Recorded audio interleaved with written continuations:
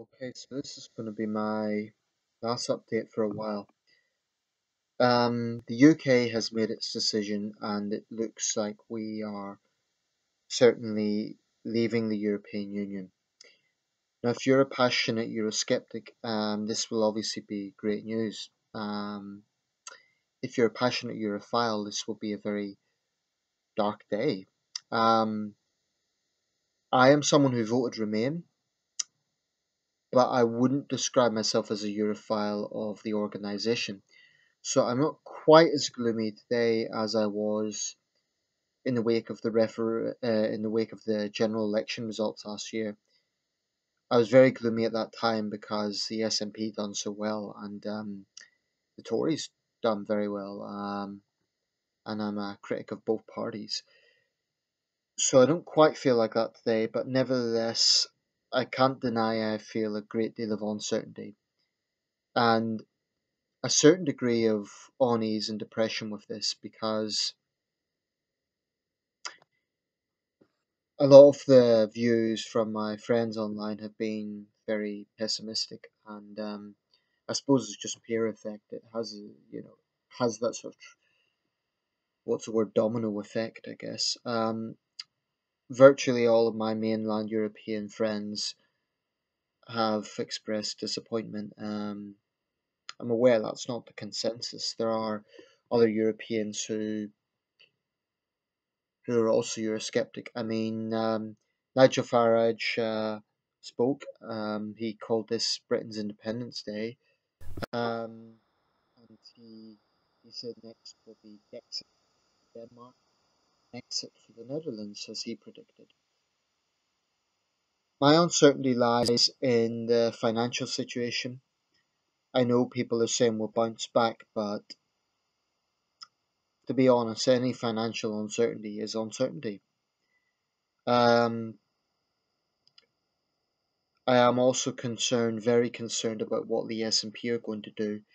I don't think that they would necessarily have the power to hold a referendum, but I wouldn't put it past them to try and push for another Scottish referendum or even do it unanimously, just declare independence or something. I really wouldn't put it past the SNP. I think they'll be angry. I think they'll. The thing about the SNP is it's never been about the UK for them. It's always, always, always about Scotland. And the majority of Scots have probably voted for Remain, so Nicola Sturgeon will say, okay, we're going to go unanimously and just go. I mean, it's not as if they can reapply to the EU anyway of their own accord. It will take a long transition process, just like every new state that wants to enter the EU. So if Scotland declares itself an independent country, and it's a newly declared independent country, they're not going to just enter overnight. There's going to be a long, long process. Um, One thing I would say is if you voted Leave, please don't think that I'm your enemy and I'm not sympathetic to your views.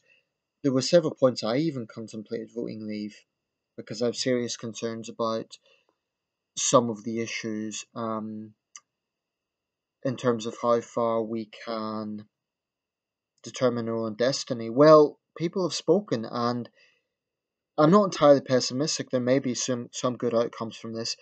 As someone who's conservative on crime, I feel there may be some positive outcomes in that regard. But I have genuine concerns, and it's too early to say what will happen on the political front. I think Mr. Cameron's job is untenable.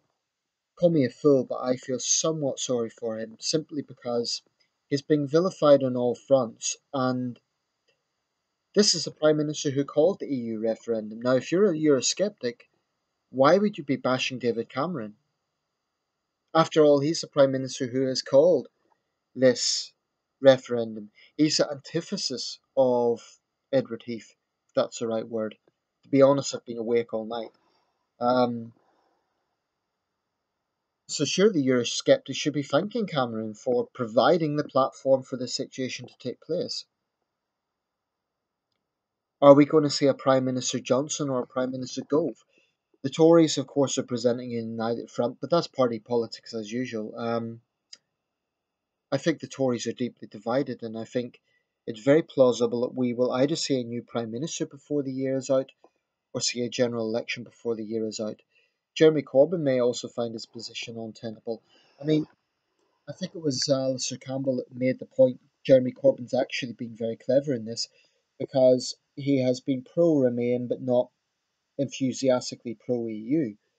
In other words, he has tapped into a lot of public opinion. So maybe Jeremy Corbyn's relatively low key approach to this has actually been rather practical. I think time will tell. I really don't think that we're going to see the rest of 2016 without anything significant happening. We're either going to see a new Prime Minister or a general election. I mean, to be fair, David Cameron said he would step down before the end of his second term anyway, so he's done 6 years. That's a fair amount of time. If you look at the tenure of British Prime Ministers, it's just above average. He's now between Lord Russell and Clement Attlee in terms of longevity as a Prime Minister. Most British Prime Ministers, I think the average time is about 4 or 5 years. So Cameron's just above that. He's a little bit short of John Major and Clement Attlee, but he's had a very, very turbulent time in office. But that's for another video. The United Kingdom has chosen to leave. This has made world news. It has literally been in all the major news networks around the world. All of them.